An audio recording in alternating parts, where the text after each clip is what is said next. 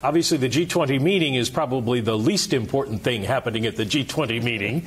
The most important, President Donald Trump meeting with President Xi Jinping talking about trade.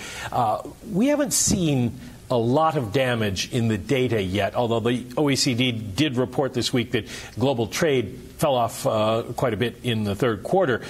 Is that a canary in a coal mine, or is this maybe overblown as an economic issue for the world? I think we are seeing already rather drastic impact. And I'll give you a very fast example. 6 months ago, in May, we projected that the growth for 2019 was going to be 3.9% or something like that. Maybe it was scratching 4%. Global growth, world growth, 3.9, scratching 4%, okay? We just put out last week, only 6 months later, a projection that says for 2019 and 2020, we're going to grow 3.5. We shaved off 0.4, 0.5%, half a point in 6 months' time. So I called in my economist. I said, what happened? I said, well, all the downside risk materialized, and that's the trade tensions. And remember, trade is now growing at 3%. It was already growing at 5% per year at end of last year. It should be growing at 7 to 8%. So it lost in momentum. But then you invest to produce, and you produce to sell. If you're not sure that you're going to sell, that you have the access or at what price you're going to sell, then you don't invest. And investment is the seed of tomorrow's growth. So basically, what you have is this very clear explanation of why it is that the world economy is now decelerating. We're in a slowdown. Well, who suffers the most? China, the U.S., or collateral damage, emerging markets, other countries? The United States is the most self-sufficient country in the world. It is the one for which trade is perhaps a relatively modest part of its GDP. You know, the consumption, the investment, the generation within the United States is just very, very big. And therefore, in a trade tension like the one we have today, the United States would probably have less of an impact in the short term. But in the end, with the United States being also the world's largest foreign investor and really, you know, less sales worldwide, the companies will have less profits. The impact really eventually ends up hitting everybody and affecting everybody.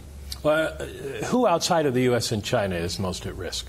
When the two largest economies in the world are at odds with each other on something like trade or now some investment considerations, some investment policies, the whole world suffers as a spillover. But also there are issues with Europe. We have this decision on whether there are going to be or not taxes on cars, for example. Now, that directly affects Europe, and it affects expectations, but also it affects about 10, perhaps 15 countries that you don't have very much present when you talk about cars. Central Europe and Eastern Europe and even, countries like Spain, whatever, that produce parts. But that produce tens of thousands of jobs, hundreds of thousands of jobs that are depending on the global value chains that have been formed. If those global value chains are interrupted, then there's a very serious impact.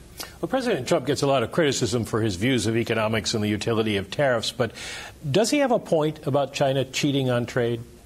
I think the question is the way in which you address the differences. And this is perhaps the greatest concern and the greatest, I would say, the chorus that is coming out and saying, let's discuss the issues, let's talk about the issues, let's talk about, document the consequences, what is happening, why. And this is why there's so much hope and expectation in this meeting between the president of China and the president of the United States. But I'll give you an example of what happened recently. There's a big problem with excess capacity on steel. in the world. And in Hangzhou in 2016, the G20 decided to create a global forum to deal with the question of excess capacity on steel. The OECD was asked to be the facilitator of that mechanism. And we were working very hard at it and trying to, dismantle capacity, et cetera. And then, boom, come the tariffs on steel. And of course, then you say, well, is it worth going into a negotiated arrangement of the substance of the problem when basically the tariffs will only deal with the superstructure of the problem because they don't deal with the dismantlement of the actual capacity that is surplus today. We know for the next 10 years, demand will not solve the problem of excess capacity. Therefore, there has to be a negotiation that actually deals with the substance of the problem. And so this is the question of, we created some mechanisms ourselves, which is a negotiated way. This is, we believe, the better way. So speaking of supply and demand, Vladimir Putin's going to meet with Mohammed bin Salman. In theory, they will probably talk about oil prices. Putin said $60 a barrel is okay with him, but we're in the 50s now. Is this a benefit to the world, or do you expect oil prices to go back up, that maybe they make some kind of production deal?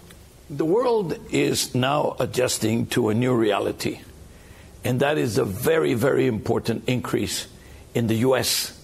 capacity to produce oil, and not only the oil it's actually putting out, but remember that the oil market used to depend on how much the United States would import, and now, well, it happens to be that they no longer.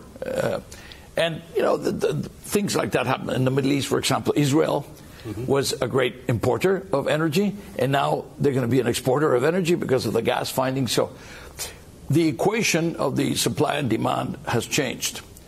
And now the question is whether, tomorrow, whether Saudi Arabia will cut 1 million barrels or increase 1 million barrels, depending on whether it goes up too fast or goes down too fast.